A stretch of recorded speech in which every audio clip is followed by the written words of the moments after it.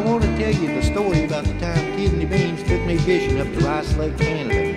I didn't know it at the time, but you had to ride one of those de Havilland Beaver seaplanes. Well, anyway, here's what happened. He loaded our gear at Air Ivanhoe, said goodbye to Jeannie on the radio, and our pilot George took off for the sky. Now, I never had flown in a one-prop plane. In fact, I thought it was insane, so I slumped down in my seat, closed my eyes.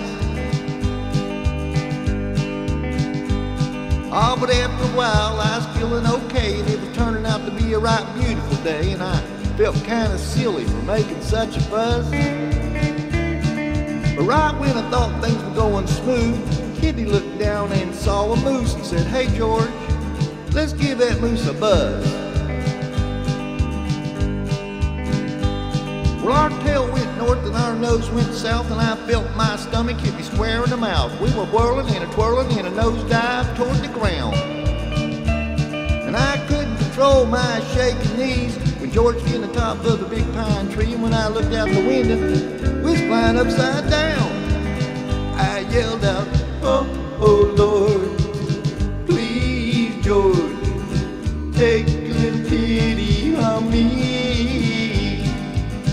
Oh, oh Lord, please, George, you're gonna land this beaver in a tree."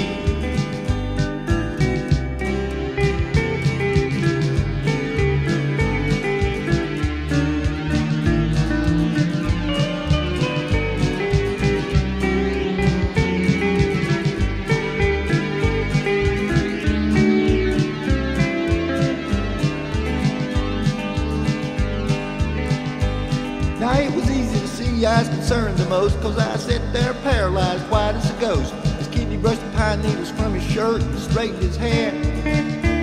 When I looked at George, he had a big old grin, and I knew darn well he'd like to do it again. Of course, my poor heart couldn't stand any more of that. So I meekly asked George, "How far to Rice?" And he said 10 minutes, and I thought, well, that's nice, but I prefer 10 seconds to get my body there.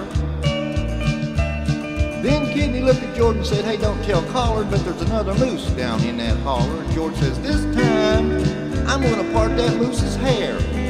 I screamed out, "Oh, oh Lord, please, George, take a little pity